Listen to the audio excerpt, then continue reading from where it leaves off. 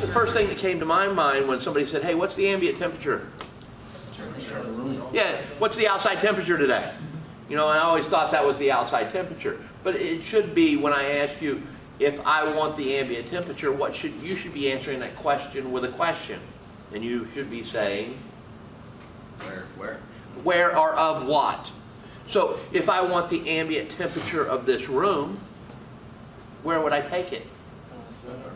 Thermostat. Because that's the only thing that controls the temperature in this room. Although the thermostat may read one thing, if he's sitting directly under a vent, it's only 72, well, he's getting, you know, 59-degree air out of that vent, you know, so he's a lot cooler than somebody that may be in the center, or if you're on a building that has a window with an east or west exposure, depending on what time of day it is going to be warmer than that person that's away from it.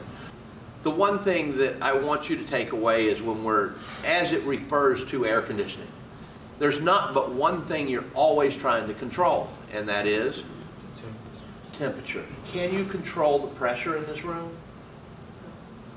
No, not really. I could, but how much money would it take to put a negative static air pressure, put vents in the wall and cut things out? Yeah, I can create, decrease, or increase static pressure. I could, but is it something we ever play with, is pressure in a room?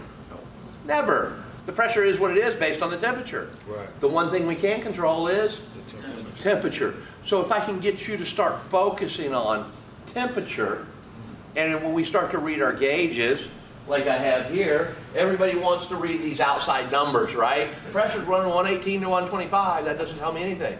What I want are the inside numbers. That tells me the temperature of the refrigerant. I want to know the temperature, because that's the one thing I need to be able to control. So if I said I wanted the ambient temperature outside, where would you take that temperature? Outside. Where? At the condenser. Very good. So I want it near the condenser. If I've got a building that runs north and south, right? It's getting that east and west exposure, and then on the southern end is going to be the worst, because that's where the sun rises and you get that southern exposure to the sun. In the morning, if my condensing units are on the east side of that building, those units are going to be a lot hotter than the west side of the building, as much as 20 or 25 degrees difference in temperature. Right. I got rooftop units. Anybody have rooftop units? You ever take your thermometer and point that thermometer on the roof in the middle of summer? You ever seen 130, 140 up there? Yeah, it gets, and especially if you got a black tar roof or something like that, it's smoking hot. So that temperature is going to be different for every condensing unit that we work on. So, but that's the temperatures we're working with. So we have to measure them on the component that we're working with.